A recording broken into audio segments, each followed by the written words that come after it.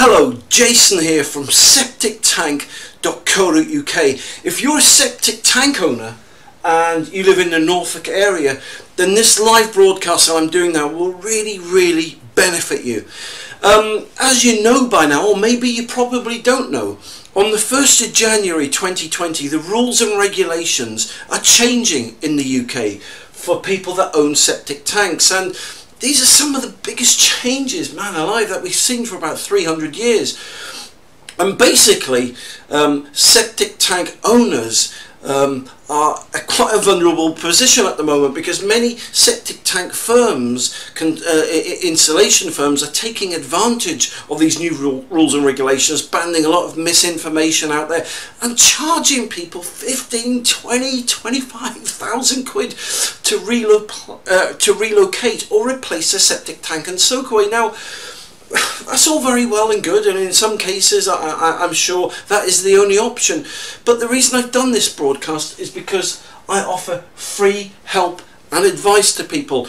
And I suppose it's really annoying me that many people are getting ripped off, and there's many ways in which you can make your septic tank fully legal and compliant without having to spend 15, 20, 25,000 quid. Let me give you one example.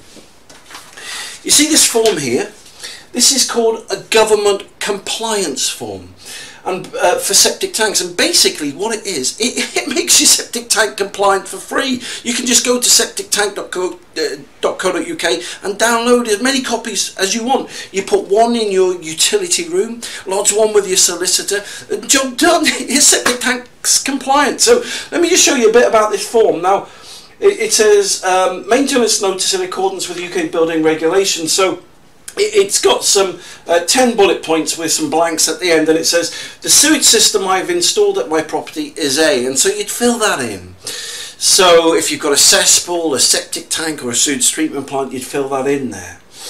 Where is the sewage system located? Well, you would tell them it's in the front garden or the back garden or maybe somewhere on the side. The sewage system's constructed out of, so maybe it's breeze block, maybe it's bricks or mortar or plastic or fiberglass, whatever, etc, etc. So you'd fill all that in, right? Then you sign it and you date it, and you put one in your utility room or your kitchen and lodge one with your solicitor. And what happens is when the government inspectors come round next year and they'll say, okay, you're one of the people we know who's got a septic tank. Just let me interject here. Many people are wondering, how will the government know who's got septic tanks and who hasn't? Well, it's very simple. They go around all the septic tank emptying firms, they acquisition the data off them, and then they can go round to your house. So that's how they're doing it. So they'll come round to your house, they'll say, okay, we know you've got a septic tank. Have you got any information on us, on you, to give to us so we can, you know, see the state and condition of the system that you've got installed? So you just hand them this form and they'll be like, wow, because it tells them everything, right? And they'll see that you're a responsible septic tank owner, that you've got one lodged with your solicitor, and they'll just say thank you very much and go away.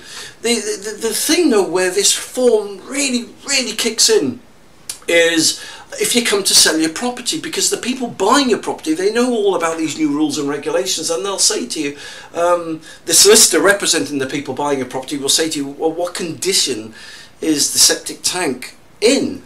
And many people at this point say, oh, we don't know, we can ask the septic tank emptying man to find out and give you some receipts. And that's not good enough. So what happens is the people get some prices in to have a new septic tank installed, and they'll knock you down accordingly, whether it be 10, 15, 20, 25 grand. This form makes all that go away. You just hand their solicitor this form, he'll look at it, oh, blimey, okay. They'll give that to the, you know, his clients. They'll look at it and say, great. So that's one way in which I'm helping people make their septic tank fully legal and compliant. Yeah, it's called a government compliance form for septic tanks. So the point is, look, if you live in Norfolk and you need advice, free help, free information, free advice, then on installation, on repairs, on septic tank smells, on septic tank problems, and just go to septictank.co.uk or ring the number on my website, and I'd love to help you.